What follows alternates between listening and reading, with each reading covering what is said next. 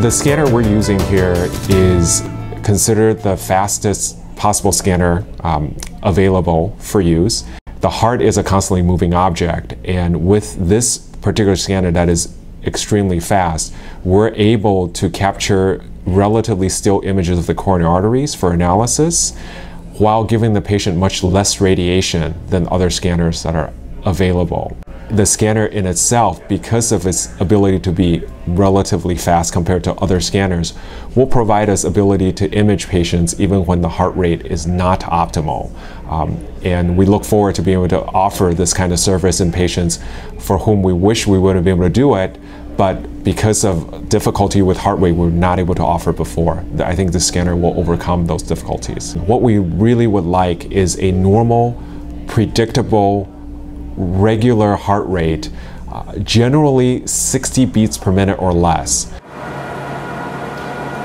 It is very routine that we would give patients some medicine to help slow down the heart rate safely, and then image the patient while their heart rate is temporarily slowed. Once the heart rate's slower, it affords us all the capabilities of the scanner in reducing radiation.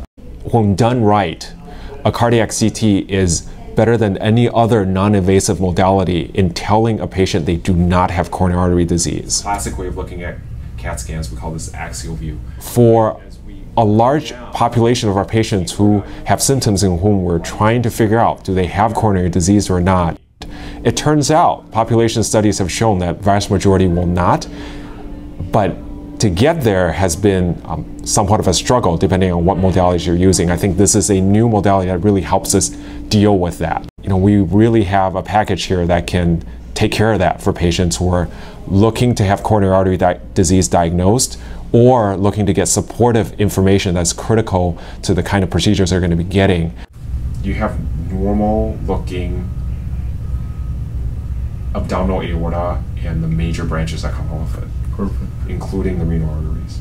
If we're able to tell patients that they don't have disease at all, the chances of having any kind of heart-related problem in the next 5 years is almost zero. For patients who have no disease at all or minimal disease, it is oftentimes a big sigh of relief because we know it definitively. I think we're going to see a trend where the providers for these patients step up the preventive care and focus more on lifestyle type of changes aimed at improving patients' overall heart health. For patients in whom we actually find that there is disease which could cause enough impedance of blood flow into the heart muscle, this is where the test is likely to be followed with a detailed evaluation with a cardiologist.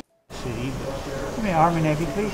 There is in fact increasing use of the cardiac CT technology to support procedures that are becoming more complex and being done with more careful understanding of the heart anatomy period, and that will definitely grow.